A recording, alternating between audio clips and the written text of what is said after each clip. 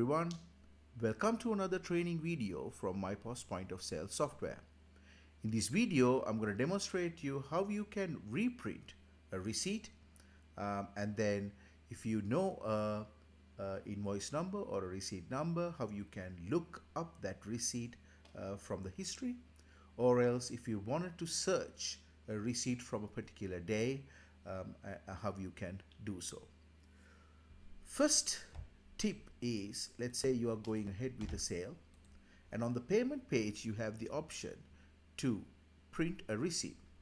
and you just say no to printing a receipt and you go ahead and say okay,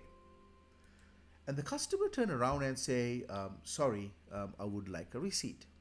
And your straightforward option that you have in the shortcut is that you have a button, the very last button that you can see over here kind of prints the last transaction.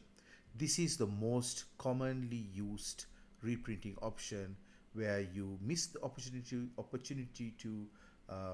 print a receipt at the time of taking the payment, so that you can quickly turn around and then reprint your last receipt. But if the receipt that you wanted to print is from a prior transaction, let's say a couple of hours old or maybe a day or two old, you have to go to Edge Sales, and on the quick previews you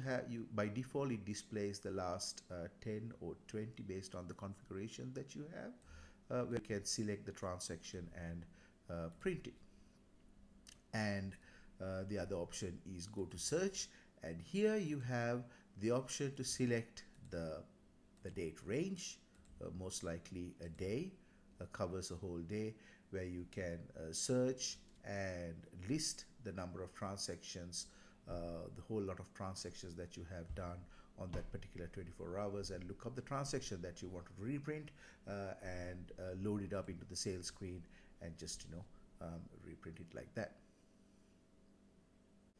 So the other option that you have is, let's say you wanted to